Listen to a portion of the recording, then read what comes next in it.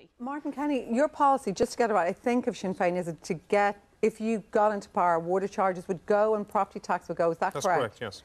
Where would you get the billions to make up the shortfall of the money for the Exchequer? Well, first of all, you know, we have always costed our budgets for every year that we have. We've costed the budgets, and next week we produce in our pre-budget documents, which will be fully costed, and we'll show exactly where the money will come from, as we have every year in regard to all of this. You know, the issue of boiled water in Roscommon is an issue going back many years. To tell the people tonight, though, where would that money come from? For many years, we have had this. We're in the parish of Donnybrook here tonight. You know, if this parish was boiling the water for the last 10 years, do you think it would happen? Not a chance. It is a reflection of how Fianna Fáil and Fine Gael have totally failed the constituency of Roscommon South Leitrim. And that's the big issue, and what people realise must happen is that they cannot afford to pay these continued water bills, property taxes, etc. And we're talking about an economy turnaround. It is not turning around. There are no jobs. I would challenge Maura to tell me where the jobs are. Let me just stick for a moment, Martin, on that point, though. It's a very popular position to take that water charges will go and property tax will go. People go, yes. Alleluia.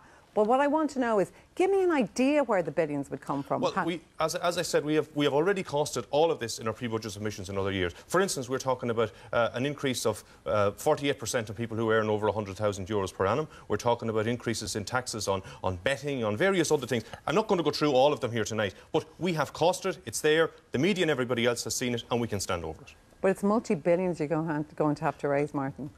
We already have a water service in Ireland. The problem is that we haven't got investment in it. 70% of water in most areas is leaking into the ground. But that'll cost you more money again. They need to be fixed. That's a stimulus package which will create jobs and which will create employment in local areas and put money into people's pockets so they can spend in the towns in rural Ireland. That's what we need to see happen. Not money being spent, millions and hundreds of millions on consultants. And that's the problem we have. More, come back in on there, and then I'll bring the rest of mine. Irish Water, Miriam, is another example of jobs for the boys.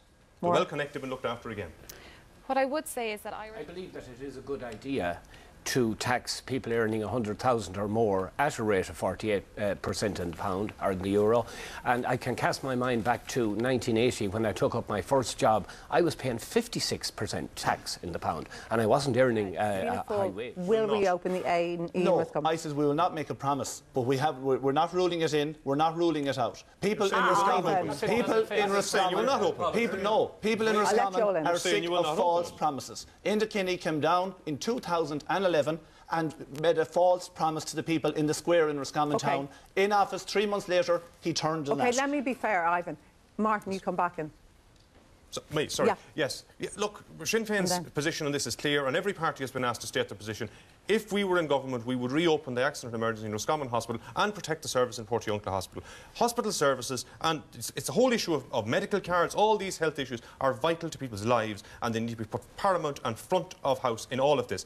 I mean, Ivan is here tonight and he's saying, you know, that basically, when you read through what he said he is not going to open the accident. That's what you've said. That's what you've said. I did not. I let them in, just let them in. That's what you said. Well, he didn't say I want to be part of a strong Sinn Féin team in the Dáil with Jerry Adams, with Pierce Doherty, Mary Lou MacDonald to fight for people's services on the ground. And when I get there, that's what I'll do. And there will not be waffle like what we're hearing from Enda. OK, Martin, I just want to check one point, though. But Sinn Féin, like, it is a very populist stance with respect to do that. All I'm saying is, are you sure that all the consultants who recommended that the A&E should be closed and was sent into bigger offices, they're all wrong? That's an interesting point. That's an interesting point, Miriam, because it's actually a false point. I think Leo Varadkar said the other day, when they talked about reopening the hospital, the accident emergency, he said, where is the money going to come from? When they closed it down, money had nothing got to do with it. They said that HICWA wanted it closed, and there was safety issues. They keep moving the goalposts. The reality is, it is not going to cost a fortune to provide hospital and emergency services in Roscommon Hospital.